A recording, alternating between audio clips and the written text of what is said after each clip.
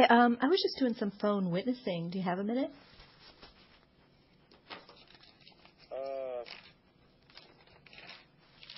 Who is it? Christine. What's your name? Jane. Okay, yeah, can I share scripture with you? Okay. Well, I love this verse. It's 1 Peter 2, 9 and 10. Do you want me to just read it, or do you want to look at it? Yeah, I'll look at it. Okay.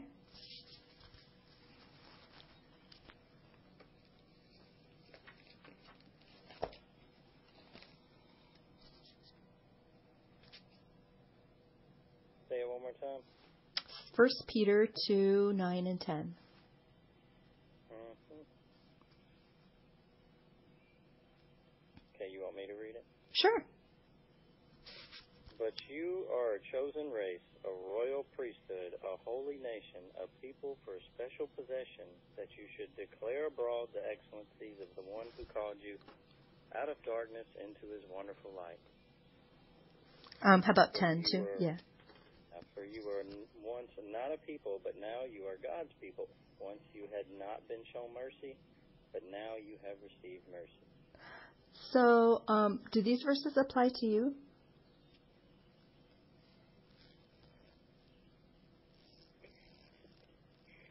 I'm sorry. You know this is the Kingdom Hall, right? Yeah. That's awesome. Who is this? Christine. Christine who? Well, I don't know you. I just love phone witnessing and sharing scripture, you know. Okay, that's great. Well, you sound like you're in a happy mood anyways, but yeah, do these verses apply to you personally?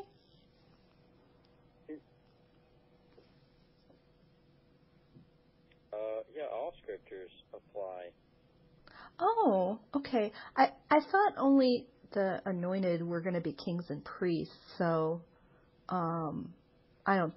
Would this like really apply to you according to that teaching?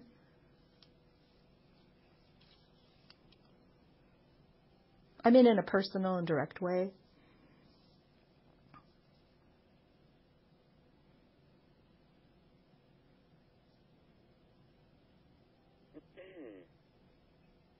So where are you from?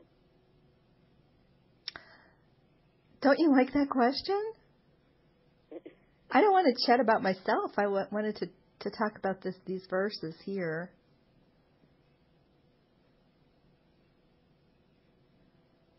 So where are you from? I'm just here at my house right now. I don't really want to talk about, my personal info. What do you think about this? I mean, are you part of the people of God? It says once you were not a people, but now you are the people of God. Have you received mercy? It says once you have not received mercy, but now you have received mercy. Are you cut out of all those things, or just being a priest? Is this a future priest, or is it saying they are now?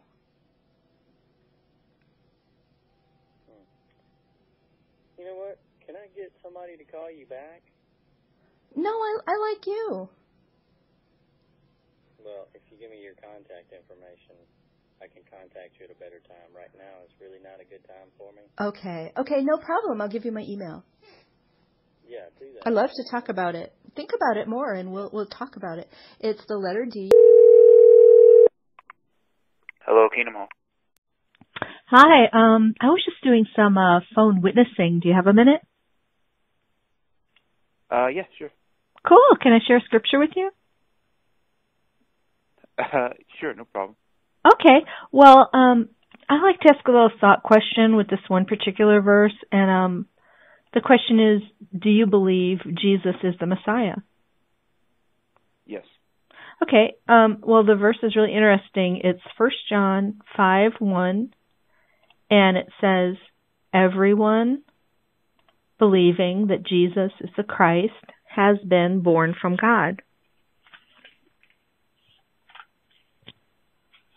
So, are you born again? I'm not sure. It's a good question. I Mm-hmm. guess we'll have to learn about it. But I have to go. So I thought you needed something. I didn't mind listening to the scripture. Oh, okay, great. A great website is called towertotruth.net, and God bless. Thank you. See ya. Hello? Hi, I was just doing some phone witnessing. Do you have a minute? Oh, this is the Kingdom Hall of Jehovah's Witnesses. Oh, wonderful. Yes. Who is this? Christine. Oh, Christine. Yeah, can I share scripture with you? Listen, we're getting ready to go to the service now. Oh. You have a lot of meetings, don't you? No, we just meet before we go out from house to house. Oh, what's the message today? Oh, well, you see, we use the whole Bible for the message. Well, I don't think you could tell somebody the whole Bible. That's not really what I meant, but that would take a long time. What I'm saying is we adapt to the situation. In other words, if we find a child, we find a lady, we find an old lady, well, we can use different verses for that, different situations. Like today we were talking about reasoning like Apostle Paul and Jesus did. See? They would reason with the people about different things. So we need to do that in order to teach people the truth. Oh, what if people don't agree with you? Like, so many Jehovah's Witnesses, as soon as I, share a different kind of verse that they don't usually use or something, or challenge, something about their history or their teachings. I would love to. You know what they say? They go, we don't debate. And on some people that, try to talk to the CART people, about the Australian Royal Commission on Child Sexual Abuse, you know how the organization was investigated there and things like that? They don't reason, they call the police. Why do they do that? They seem so paranoid, it's not like what you're saying, reason with people. That would be good. Do you know why they call the police on people for telling them that? There's a law. The law says that if you know of any child abuse, you have to tell it. Oh, in some states there is that law, some but states they have that, the problem is that so many people. The It- problem is now that they've got hundreds of people coming forward to explain that they did tell the elders about child sexual abuse, and they were told to keep quiet about it because there wasn't two witnesses. They require two witness rule. Did you know about that? Well, that's in any kind of court, any kind of situation. You have to prove it. Yeah, there's not a two witness rule in any kind of a court for child sexual abuse. The lawyer in Australia even proved Jeffrey Jackson wrong about that by quoting from Deuteronomy 22, the woman who is raped in a field with no one around. So check that out. He seemed to well, I must go because I have the group there waiting for me. Yeah, So, I hope you look into it. Australia Royal Commission, Case Study 29. That was the Jehovah's Witnesses. They said that the officials there said they have one of the worst policies out of any group. So it was very interesting. Hey, thanks for talking. God bless you. Hey, you're welcome. See ya. Hi, I just have a Bible question I was wondering if someone could help me with. What are you looking for? Do you have a minute? Yeah. Oh, I was just wondering, it was a verse I read in Matthew 12, and I was just wondering, it was talking about a prophecy from Isaiah, you know how it quotes a lot from the Septuagint. Whose name do you all put your hope in? Jehovah, the name Jehovah.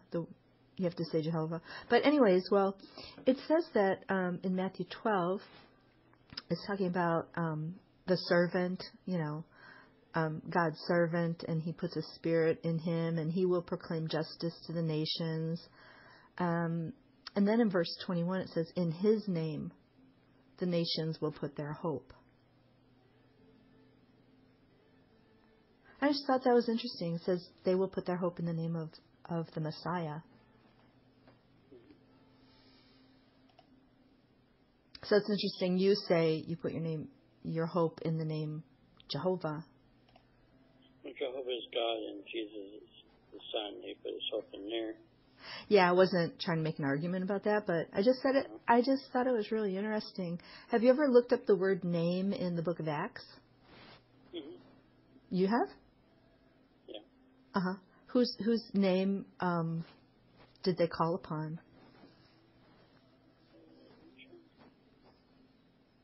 Whose name did they heal people in?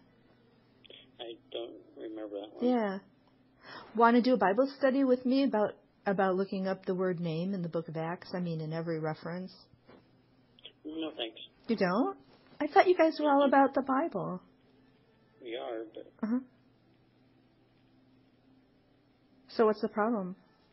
That we do our Bible studies also. Yeah, but I mean, that's just a Bible study without any book, anything leading you to certain conclusions. It's just using a concordance. It's so neat to use a concordance. You look up a word and it shows you every single reference. You want to be like the original early church, don't you? No, thanks.